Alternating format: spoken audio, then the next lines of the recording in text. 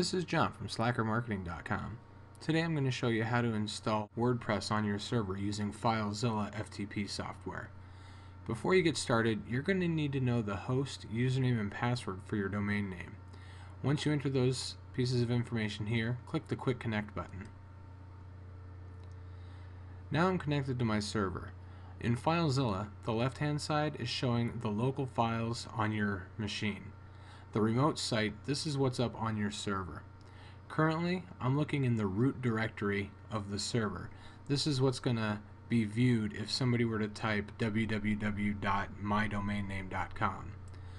I actually want to install my blog in a subdirectory called blog. So I'm going to right click on the file here, choose create directory,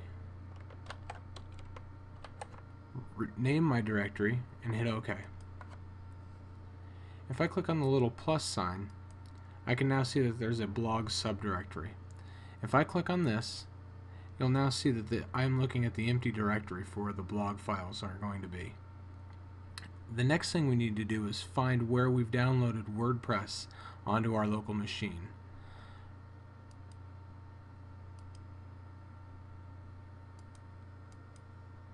Here's my WordPress directory.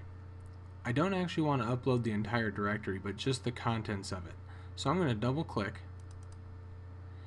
and now I'm seeing all of the files that are located inside the WordPress directory.